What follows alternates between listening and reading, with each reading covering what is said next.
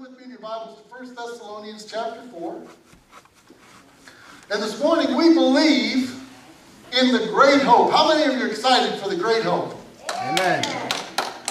Oh my.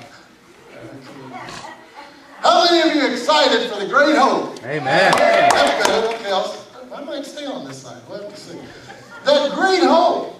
The fact that one day, how many of you have ever remember Hee-Haw? Gloom, despair, and agony on me. Deep, dark depression, excessive misery. Yeah. If it weren't for bad luck, I'd have no luck at all. Whoa, gloom, despair, and agony on me. How many of you know that sometimes becomes the mantra for the children of God?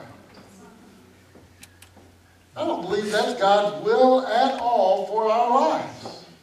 He wants us to have hope.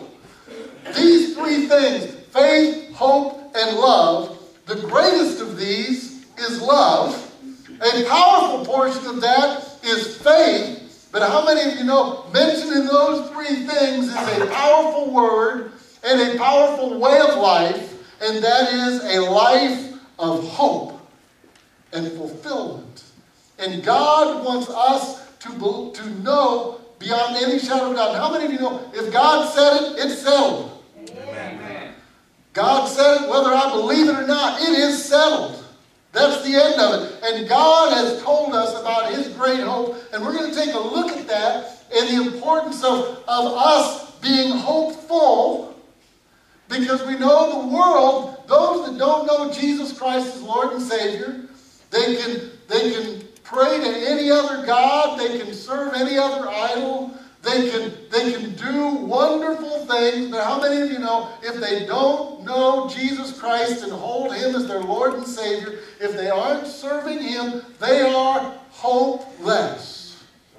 They have no hope.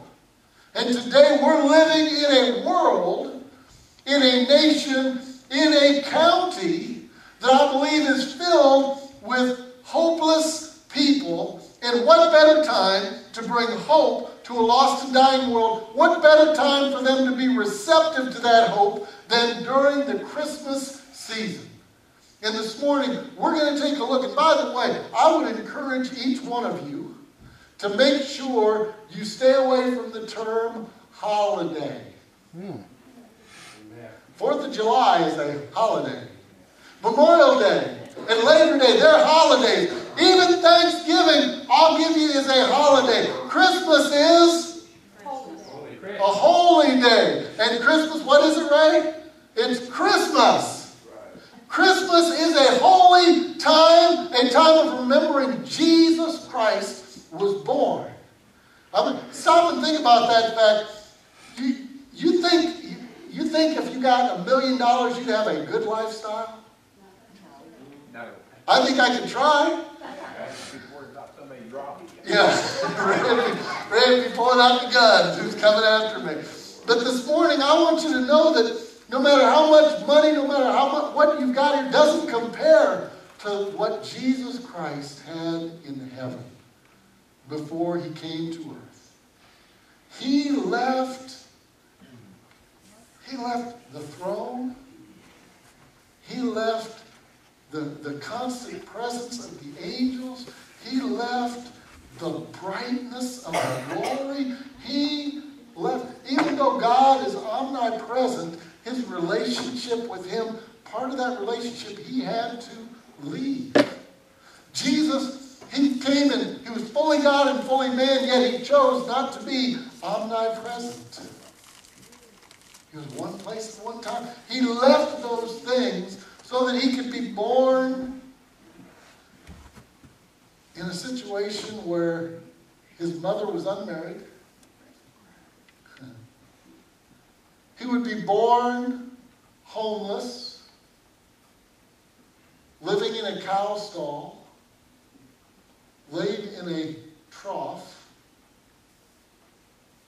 He was born with a king looking for him so that he could kill him. And then when the king couldn't find him, he killed all the baby boys.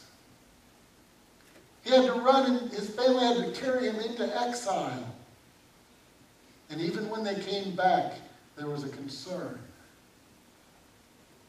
He left heaven and all the glory of that so that he could come and live among us, his children, his creation, who had failed so miserably. And if that wasn't enough, then after teaching us what it is to really live for him and to live for God, he surrendered his life, allowed his body to be beaten beyond recognition, to be nailed to a cross, and then to die and be placed into a grave. Then, as he's in that grave, he's there in the grasp of death for 3 days.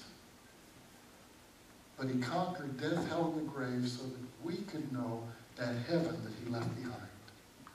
So that we could know the glory of being in the presence of the Father. He left all of that so that we could have hope. And this morning, I want us to grasp the importance of the hope that we have. If it wasn't important, Jesus would not have done what he did. But he did it so that we could have a hope that goes beyond the grave. And this morning, I want us to recognize that we have hope today. I want you to take a hold of hope like you've never taken a hold of it before. I want it to change your Christmas. I want it to change the Christmas of those you come into contact with. But I want it to change your life. That hope will change your life, and your hope will change the lives of others. How many of you believe that this morning? Amen. So let's take a look at that hope in 1 Thessalonians chapter 4. Verse 13. Paul here writing starts out by saying, we do not want you to be uninformed, brethren. How many of you like being informed? Amen. We're living in they call it the information age. If you want to know what's going on, you turn on the radio, you turn on the television. Yeah, you can do it on your phone now, can't you? Your telephone, your computer, your tablet, whatever you've got, you can get information like that. You want to find out what's going on around the world, you just put in enough search criteria and it'll take you there and show you what it is. But how many of you know, as we live in an information age, there are a lot of people that are uninformed. As a matter of fact, there is so much information. How would you like the responsibility of being in charge of a 24-hour news network and you had to keep news constantly in front of people? How much news can there be? Well, then we'll go out and make some of it up. That's what they do. We'll make our own news. There's so much information coming out. And how many of you know, not every bit of information that comes out is accurate. Just because, I was going to say Dan Rather, but I don't think he's around anymore, is he? Peter Jennings, is he around? I don't watch the network news much anymore. Brian Williams, he's one out visiting. So just because they say it doesn't mean it's true. But if it's in the Word of God, it is true. And when Paul says here, but we do not want you to be uninformed, he's giving you some important information here. He says, we do not want you to be uninformed, brethren, about those who are asleep, so that you will not grieve as do the rest who have no hope. For if we believe that Jesus died and rose again, even so God will bring with him those who have fallen asleep in Jesus. For this we say to you by the word of the Lord, that we who are alive and remain until the coming of the Lord will not precede those who have fallen asleep. For the Lord himself will descend from heaven with a shout, and with the voice of the archangel, and with the trumpet of God. And the dead in Christ will rise first. Then we who are alive and remain will be caught up together with them in the clouds to meet the Lord in the air. And so we shall always be with the Lord. You talk about hope. We will always be with the Lord. When I teach this, I call it the boom boom theory. The trumpet's going to sound and boom, the dead in Christ are going to rise first. When they get to the level that we're at, I believe, boom, we're going to rise with them. That's what the scripture says. And so I've told people, I hope I have the presence of mind to do the Superman. Especially if I'm in the basement of a skyscraper. You know, it'd be quite the trip. But as we consider that fact, that then we who are alive and remain will be caught up together with them in the clouds to meet the Lord in the air. That is not the second coming of Christ. The second coming is when he comes and touches the earth, and that is going to be the Battle of Armageddon, or the end of the Battle of Armageddon. The first coming was in that manger. Second coming is the Battle of Armageddon. In between there, he's going to be in the sky. And we're going to rise to meet him there. That's what the scripture says right here. Then we who are alive and remain will be caught up together with them in the clouds to meet the Lord in the air, so that we shall always be with the Lord. Having that information in your hearts, therefore, comfort one another with these words. Father, today, I pray that these words are a comfort. Lord, for those over the past year that have lost loved ones, I thank you, Father, that those that died in Christ, the Bible says to be absent from the body is to be present with the Lord, and they are with you, and one day the trumpet's going to sound, and that old dead body that it wasn't glorified yet is going to be glorified as it comes forth, and is joined together with the Spirit in your presence. Lord, I thank you that we can lift one another up with these words. But Father, for too many of us, we have doubts and fears. We're not sure that those that we love, those that we are friends with, those that we live in the neighborhoods with, those that we commute near and with, have that great hope. Father, I pray that you will help us today to take hold of that hope, because we are informed, and bring that information to the uninformed, that we would all have the hope of Christ Jesus. Lord, that we would start this Christmas season with an attitude of worship, with a powerful praise coming forth from us for your glory, that will cause others to recognize that they need Jesus Christ. They need that hope that goes beyond the grave. Lord, open our thought process today and help us to receive from you in Jesus' name. Amen. Amen. Now, there are several things that we can learn from this passage of Scripture in 1 Thessalonians chapter 4. But first, I want us to take a look at, and mostly I want us to take a look at, that this passage of Scripture, these verses that we just read, they divide everyone in the world into two groups.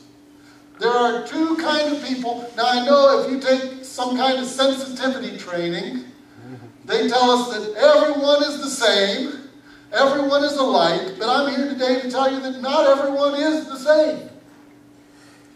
I mean, look at the people next to you. They're all different. But the greatest difference, the most important difference in the kingdom of God is this fact of those that have hope and those that don't. That's what it comes down to. If we have a hope in Jesus Christ, if we have the hope in Jesus Christ, we're in that group that is hopeful. Look at your neighbor and say, I'm hopeful. I'm hopeful. Did they say it like they meant it? Oh.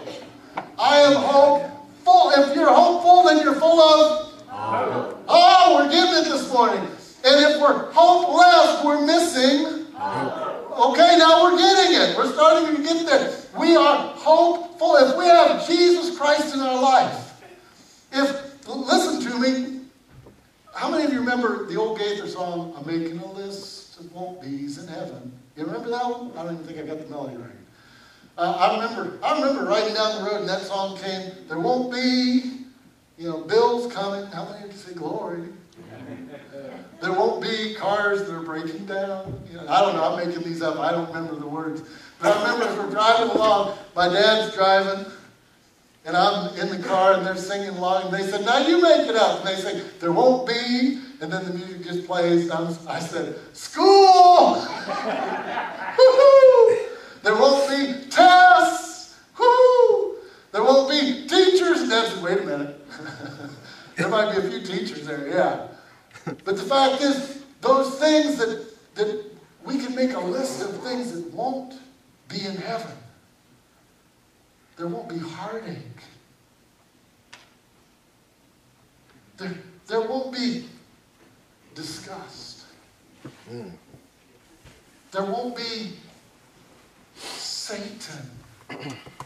There won't be sin. There won't be terrorists.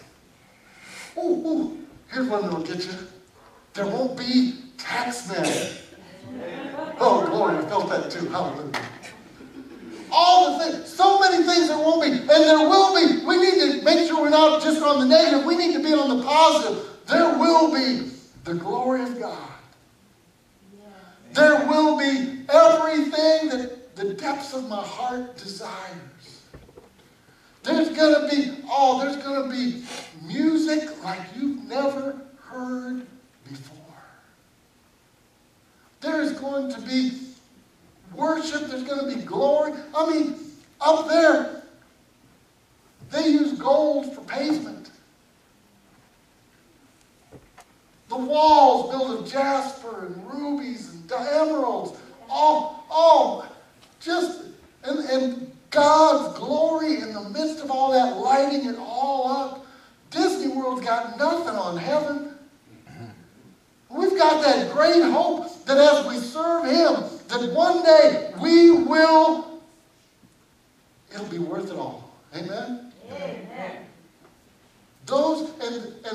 If we have Jesus Christ, and if you're here today, and you aren't ready, should the trumpet sound, and you aren't ready, or you walk out those doors, and your life ends, if you're not ready, you need to get ready. You need to have this hope.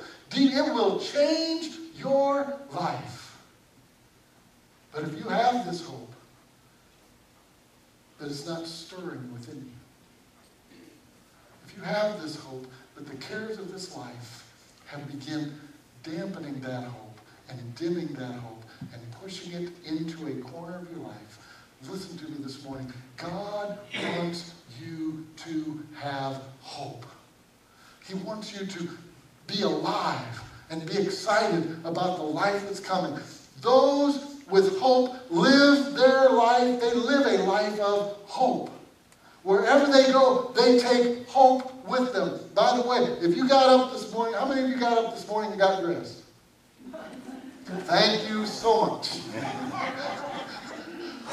And you're welcome. I got dressed too. And we put on our clothing and we get all ready and we comb our hair and we head out and hit the road and we go about our day. And so often we have different things that we wear for different days of the week. How many of you, maybe for work, you have to wear something a little different?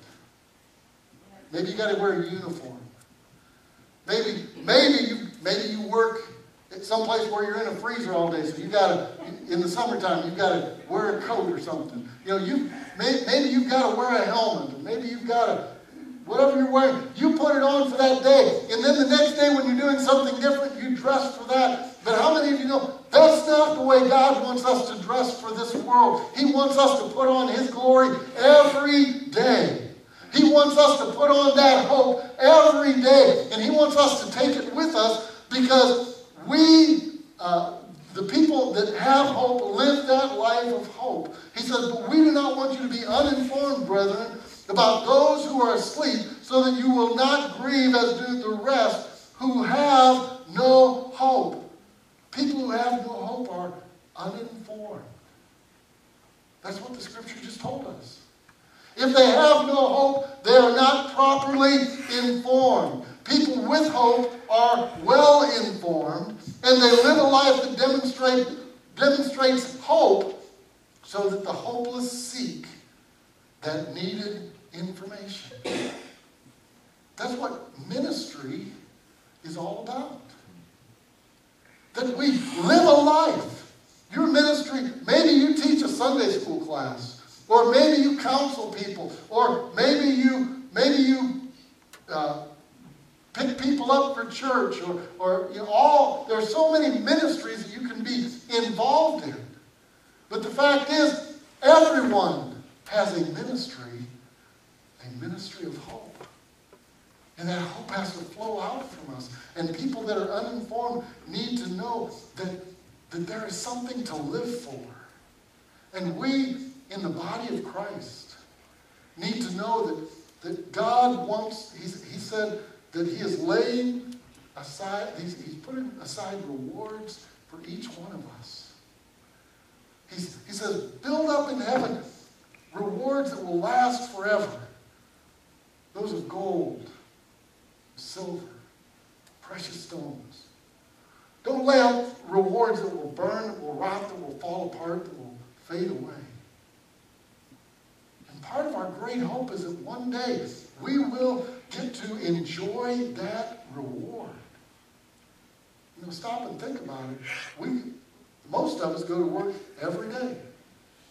And we are working for that reward of a check that they put in our hands or they direct deposit for us.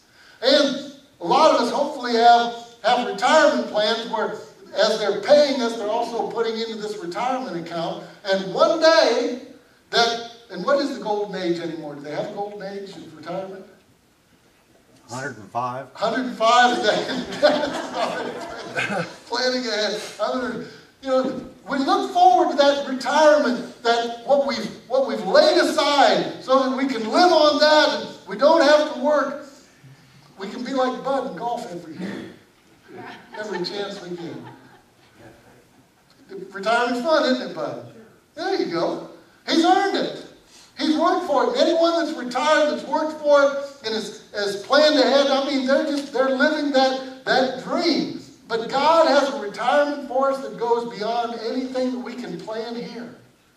And we need to build up those treasures, those rewards in heaven that will not pass away. I don't know about you, but I want to live a life that glorifies God so that for eternity I'm not wishing I'd have done more. And as we live for Him, it causes that hope to grow because we're not invested in this world as much as we're invested in the kingdom. As we look at this, we need to know that people watch us and they're looking for that hope within us. A scripture that I try to share anytime I have a funeral where I believe that there might be a group of folks here that aren't saved. And lately, I've had a unique opportunity to minister, build a relationship with a fellow at one of the funeral homes here. And when they have someone come in and they say, we don't have a pastor, we don't know a pastor, he calls me up and says, are you available? And if I am, sure, I'll come over and I'll take care of that for you. Because I figure if they don't even know a preacher, there's a good possibility that they don't know anything about the Lord and their hearts are not ready for His return. And so I look at that as a great opportunity to, even in a time of funeral, to pour hope into them. And in Ecclesiastes chapter 3, verse 11, it talks about the fact that they desire hope. And this is what I share with them. He has made everything appropriate in its time. He has also set eternity in their hearts. Oh, people know that they're going to live forever. They may say, no, when you're dead and it's over with. But inside, every one of them, whether they want to admit it or not, each one of them knows deep down inside that they're designed to live forever. He has also set eternity in their hearts, yet so that man will not find out the work which God has done from the beginning even to the end. I know that there is nothing better for them than to rejoice and to do good in one's lifetime. He has also set eternity in their hearts, is what he said. And he said that goes on and it works in them. And as we who love Jesus Christ and know about heaven and expect to be there, we've got that joy that comes forth from us. And they need to see that joy. They need to see that investment in the kingdom of God. 1 Thessalonians chapter 4, verse 14 again says, for if we believe that Jesus died and rose again. Even so, God will bring with him those who have fallen asleep in Jesus. Those that have died, that know Christ, we have that hope that one day. And I tell you what, there's nothing more difficult as a pastor than to preach a sermon at a funeral and have a pretty good idea that the person that's in that casket or in that urn never had a relationship with Jesus Christ. And to try and put hope, but God has given me a hope that I've got to share with them. I've got to tell them that there is more to life.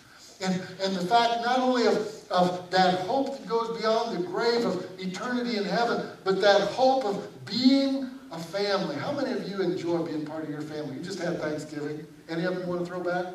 A few hands like, oh, yep, that's me.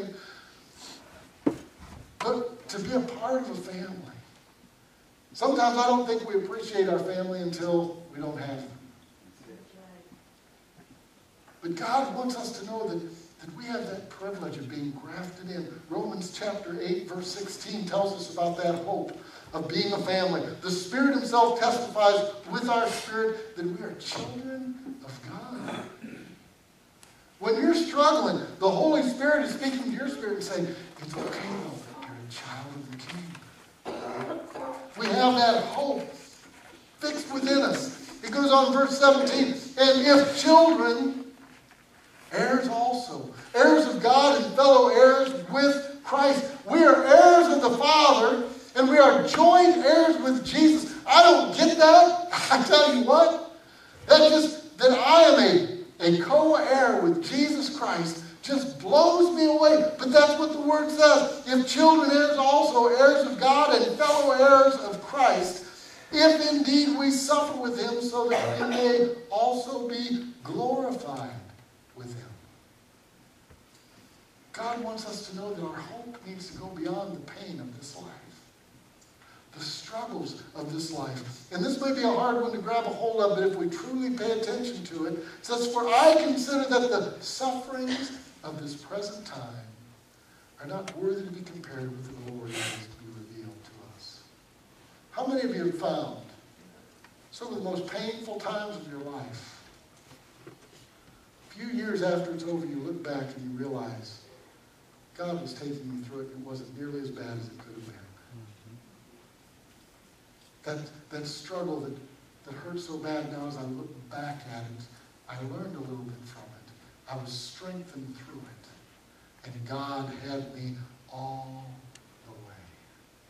He says, for I consider that the suffering of this present time are not worthy to be compared with the glory that is to be revealed for us. Now listen to this. Hope is incredibly powerful. Verse 19, for the anxious longing of the creation waits eagerly for the revealing of the sons of God. The earth is anxiously waiting for the trumpet to sound and for those that have hope to be revealed. The earth and all that God has created is anxiously waiting for this next step to take place. Verse 20, for the creation was subjected to futility, not willingly. How many of you know this was a much better place before Adam and Eve sinned? It was a much better place to live. I don't think they had poison ivy back there. How many scratchers can say amen? All I got to do is see a picture of it and I start getting it. It's terrible. I remember when I was a kid thinking, Adam and Eve, I'd just like to get my hands on you. Oh! The thorn bushes didn't have thorns. They were just beautiful. The weeds weren't there to take over. Crops grew. Everything was beautiful. Skeeters didn't bite. Whew. And creation was as God designed it to be. And then a curse was placed on this creation because of sin. And now, for creation was subjected to futility. That sin that changed everything. Not willingly, but because of him who subjected it in hope. That the creation itself also will be set free. And creation, even creation has that hope. Knowing that it will be set free. If a little rock knows that it's going to be set free from the bondage of sin, how much more should we recognize that we've got a great hope? For it's slavery to corruption into the freedom of the glory of the children of God. For we know that the whole creation groans and suffers the pains of childbirth together until now. You know, we've seen, there have been some things happen in the last few years that I have never seen before. We are seeing, they're calling it climate change. I'm calling it God getting ready to end everything. We're seeing volcanoes erupting. All of a sudden, they're talking like it's record-breaking pace. Earthquakes. We saw record-breaking storms go across the countryside. And just, how many feet was it? 7 feet of snow? I cannot fathom. What do you do with all that? And all these things are taking place, and I believe you're just beginning to see things that you've never seen before. As the earth is, it says, the whole creation groans and suffers the pains of childbirth together until now. I'm not even going to begin to know what childbirth is about. You ladies can. But I know the ladies that, and I'm not down on anybody that takes medication for childbirth, but there was a point in time I believe they pretty much just kind of knocked you out and got the baby and went on. I remember when Tish was giving birth to Rachel, and she said, I don't want any drugs. I said, that's cool, no problem. She was, after 23 hours of labor, and her about breaking my thumb, I remember she held on to my thumb. I prayed, Lord, if I start crying, I'm going to look terrible because of the pain she's in. I'm just going to say, oh, my thumb. You know. But it got to a point where the pain was so severe, I looked at her and I said, don't you want to take a little bit of drugs? She said, no. Okay, cool. And that's where the earth is at right now. The earth is at the point of that childbirth, that freedom, that great hope, and the earth is beginning to churn and know that the glory of God is getting ready to be revealed. You talk about it when Jesus rose from the dead. The earth, I mean, it was busting forth. Things were going on because the earth knew that it was the beginning of the end. When Jesus broke forth and claimed victory, the earth itself responded. Those graves were breaking open. Things were happening like they had never seen before. And you talk about something big happening. Jesus rising from the dead was huge, but that was one man rising from the dead. When the trumpet sounds, and the dead in Christ shall rise first. And I don't know, the Bible doesn't say, we sing the graves will burst open. It doesn't say that. It just says they're going to rise. So we imagine it's going to break forth. But can you imagine the mayhem that's going to take place on this earth as airline pilots disappear? Cars, all these cars with cruise control, nobody thought about that. Gone. And the cars are still going down the highways. You talk about mayhem. Elementary schools being just emptied like that of all the children. The parents looking for their children. The older children coming home and finding mom and dad gone. You talk about mayhem. And the earth is recognizing that even before we are. And the fact that that's the beginning. As the trumpet sounds and the glory of God is revealed as those who have called on the name of the Lord, those who are living for that hope are taken up to be with him in the air. The earth is groaning. Verse 23, and not only this, but also we ourselves, having the first fruits of the Spirit, even we ourselves groan within ourselves, and that should be taking place. That we are groaning within ourselves. One of the things that we groan within ourselves about should be those that are lost and dying all around us that aren't ready, and the trumpet could sound before I finish this sentence. their lostness. We should be groaning within ourselves for them. But also, we should be groaning within ourselves, longing for that great reward to be with our Heavenly Father, to see Jesus. Can you imagine looking into His eyes and hearing Him say, "Well done, my good and faithful servant. You've been so faithful over so many things. I'm going to give you charge of a bunch of stuff. Come here, let me give you a hug. Enter into my joy." Our hearts should be longing to be in the presence of God. Paul explains our need to appreciate that great hope in 2 Timothy chapter 4, beginning in verse 5. "But you, be sober in all things, endure hardship, do the work of an evangelist, fulfill your ministry. For I am already being poured out as a drink offering, and the time of my departure has come. I have fought the good fight. I have finished the course. I have kept the faith." You talk about someone that has hope within them. The King James, I'm not a huge fan of the King James, but I like it for some things. New American Standard Bible I like for most things, and NIV I like for some things.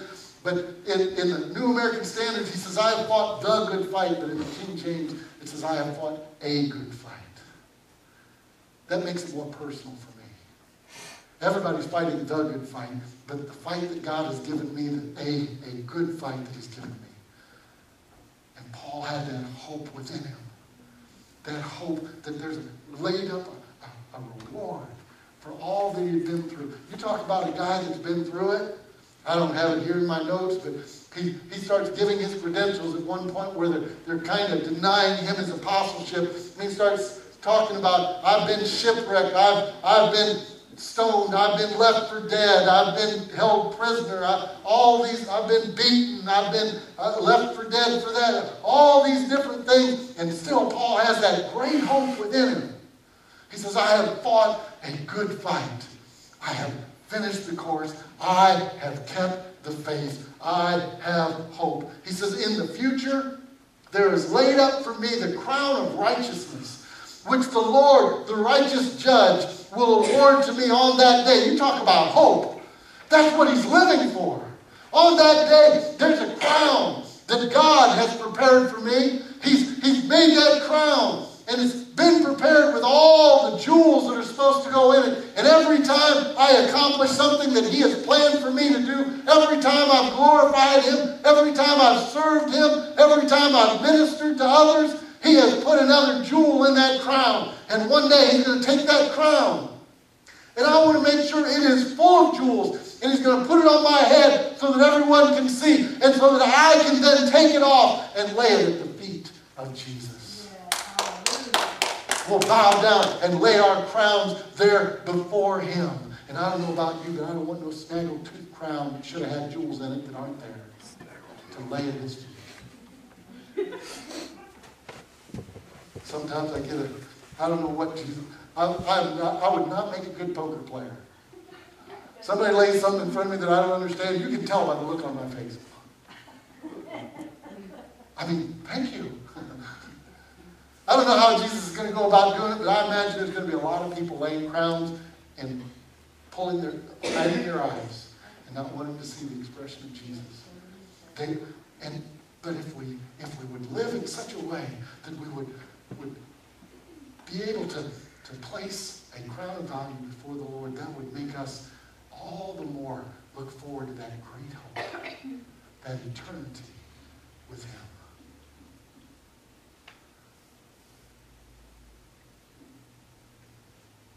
He will award it to us on that day.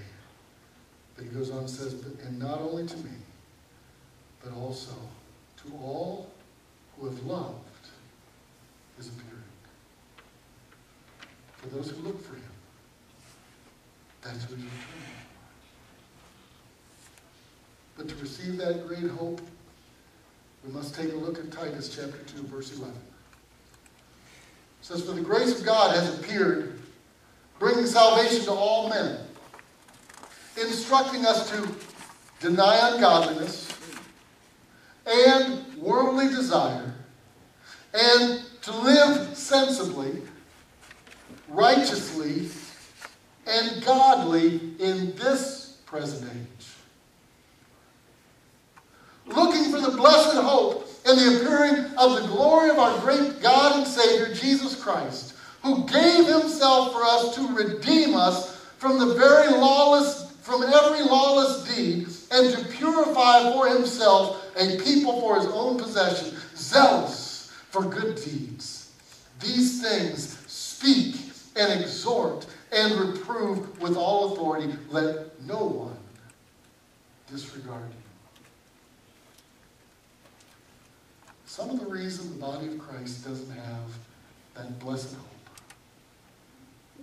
is because we're allowing sin to have dominion in our life. And that sin, as it's covered here, it may be denying, not denying ungodliness. God has instructed us to stay away from ungodliness. It may be because we're desiring worldly things.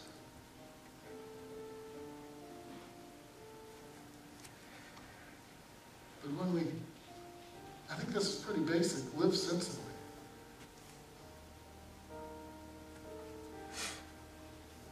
That's what Titus 2:12 says, to live sensibly, righteously, and godly in this present age. And sometimes we just get numb.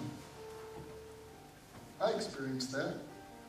I think we all have a numbness in our lives. I remember my first trip to El Salvador.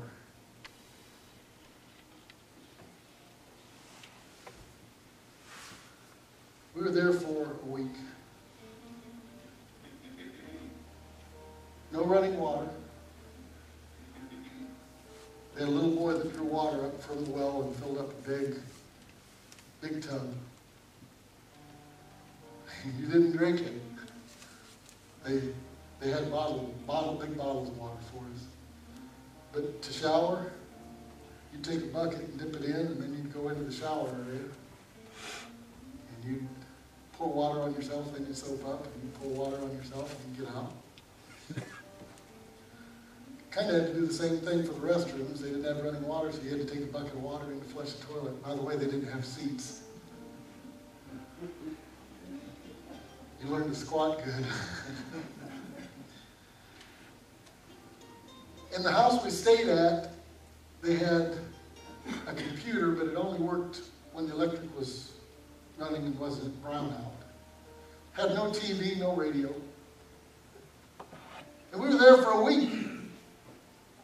We lived among the people. And in just 1 week's time, I came home, somebody asked, what do you miss the most? And I said, well, my wife and kids. Yeah, okay. What material thing do you miss the most? And I sat down and I thought, ice water and my recliner. And I remember I got home and I got a big glass filled with ice and water. I sat it down on the table next to my recliner. I kicked back. And at that time we didn't even have a remote. Turned on, had the TV on, and I sat back and looked at that TV, and I was embarrassed by what I saw. And then I started thinking, I saw that 2 weeks ago and didn't think twice about it. But being gone from it, coming back, I realized that I had grown numb to some things. And in this present age, we can become numb to so many things. And God isn't interested in this present age as far as how it determines our life. He's interested in his holiness and his righteousness. He's interested in godliness. This morning, that may be why the church has lost its zeal for hope.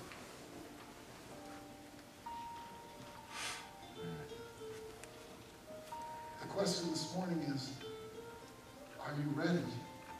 And are you waiting for the trumpet to sound? Are you living in anticipation that Jesus Christ will return? 1 Corinthians chapter 15. Verse 50 says, "Now I say this, brethren, that flesh and blood cannot inherit the kingdom of God, nor does the perishable inherit the imperishable. Behold, I tell you a mystery. We will not all sleep, but we will all be changed." And as Paul wrote that, he believed that the trumpet was going to sound very soon. And I can tell you today, I grew up in the church hearing people say Jesus Christ can come back at any second. And after a while of hearing it over and over again, you get to a point where you think, yeah, I've heard that before. And we lose hope. But I want you to know today that it's going to happen. And some of us, I believe as I read these words, we will not all sleep. There are people under the sound of my voice that are going to be alive when the trumpet sounds. And I believe it's more than you recognize, because it's coming quickly. "Behold, I tell you a mystery. We will not all sleep, but we will all be changed. In a moment, in the twinkling of an eye, at the last trumpet, for the trumpet will sound, and the dead will be raised imperishable, and we will be changed. For this perishable must put on the imperishable, and this mortal must put on immortality. But when this perishable will have put on the imperishable, and this mortal will have put on immortality, then will come about the saying that is written, Death is swallowed up in victory. O death, where is your victory? O death, where is your sting? The sting of death is sin. And the power of sin is the law. But thanks be to God who gives us the victory through our Lord Jesus Christ. Therefore, my beloved brethren, listen to this. If you have hope, therefore, my beloved brethren, be steadfast, immovable, always abounding in the work of the Lord, knowing that your toil is not in vain in the Lord. This morning, as we close out part of this series on what we believe and we take a look at it, we believe in the great hope that the trumpet is getting ready to sound. The dead in Christ are going to rise first, then we which are alive and remain shall be caught up together with them. Why? To meet the Lord in the air. There's a song I used to love to sing. I never sang it for people. I just loved singing it. And I remember in Georgetown, the church we were in, it was over 100 years old. And the basement, it was an echo chamber that when nobody was there, I liked to go down there and just sing. And there's a song that was written about that time. It says, I heard about the day you went away. You said you went to go prepare a place. And even though I've never really seen your face, Lord, I'm missing you. I'm missing you. He said, I lie awake tonight and I watch the sky and I wish it didn't have to be so high, because I belong on the other side. Because I'm missing you, Lord. Because somewhere beyond those stars is someone who belongs to me. Though I know I've made a place for you here in my heart, Lord, I'm looking forward to the place you've made for me there. That's what our hope is all about. In my Father's house, there are many dwelling places, many rooms. If it were not so, Jesus said, I would have told you. He is the epitome of truth. In my Father's house are many rooms, many dwelling places. If it were not so, I would have told you. I go to prepare a place for you. And if I'm going to prepare that place for you, you know that I'm going to come again and I'm going to receive you unto myself so that where I am, that's where you'll be. He wants to be with us so desperately that he died so that we could be with him. How desperate are we to be with him? Are we willing to die to self so that we have a hope of living forever with him? This morning, I want us to take a hold of that hope. That hope that the world so desperately desires to see. That hope that goes beyond the grave. I want us to take a hold of that hope, and I want us to live it with every fiber of our being. Because this morning, God doesn't want you to be uninformed.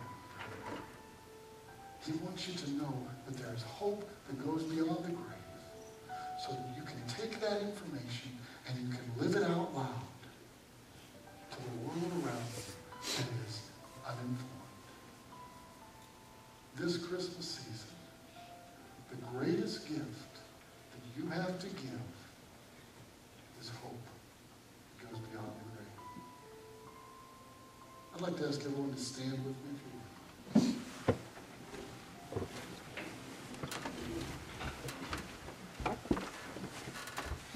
And I want this, I believe God is a jealous God.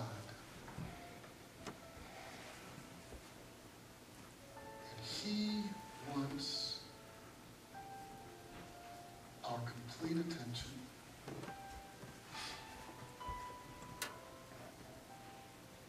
Nothing else is important right now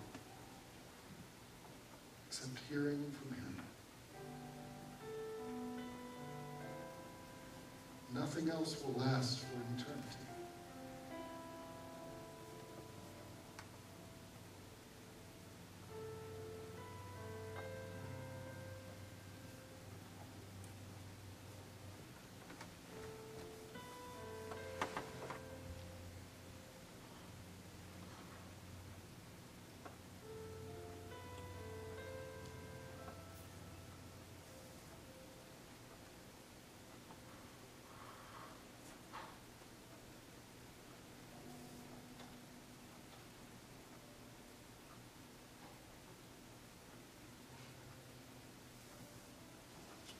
Father, this morning, thank you for your faithfulness.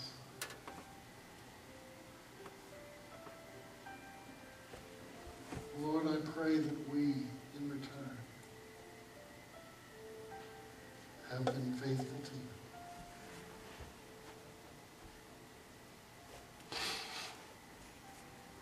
Lord, I ask in Jesus' name that you have begun and will continue to kindle that fire fresh and anew.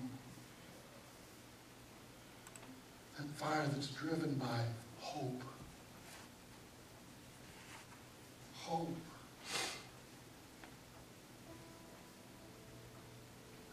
Lord, I pray that when our loved ones look us in the eye, they see hope. That it inspires them. Lord, I pray that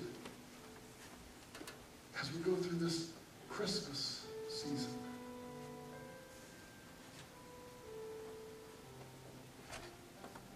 that people will see in a dark and dreary world the power of hope coming from us.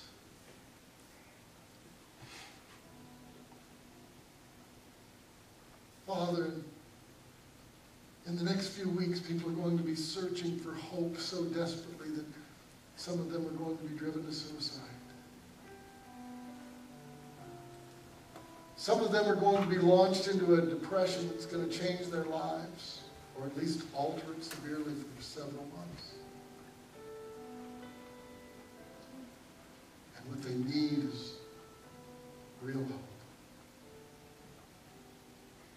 I pray give that gift of hope everywhere we go and to everyone we speak with.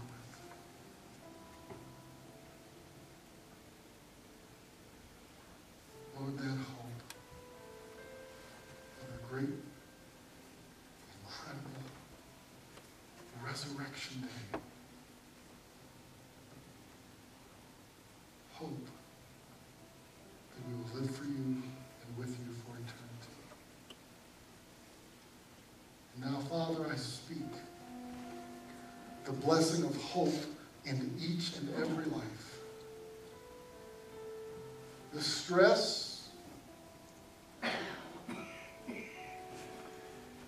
the hurt,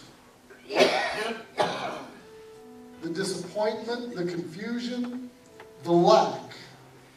Father, I pray that it will be gone in Jesus' name. And I speak hope in its place. A hope that wells up from the very core of our being. Father, I speak the blessing of pouring that hope into a hopeless world. Father, I pray that it would be possible that we would turn Licking County into a place of hope this Christmas season.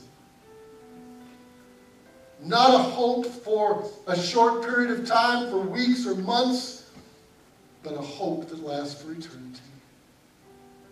And Father, I speak the blessing of allowing your hope to flow through us, that we will accomplish for you, and we will lay up treasures in heaven where moth and rust will not corrupt. Father, I pray the blessing upon each one of us that we will work for you as hope rises up within us, as faith takes its place, and as love pours out, that we will see lives changed for eternity, and we will see crowns filled with jewels. Lord, that's my prayer as the shepherd of this flock. To see a church filled with people seeking you, Father, and the power of your Spirit through Jesus Christ, so that I, as pastor, can somehow present each person complete in Jesus Christ. That's my prayer, Father. And I speak that blessing into this church, and I count it as done in Jesus' name. And everyone that received that said, Amen. Amen.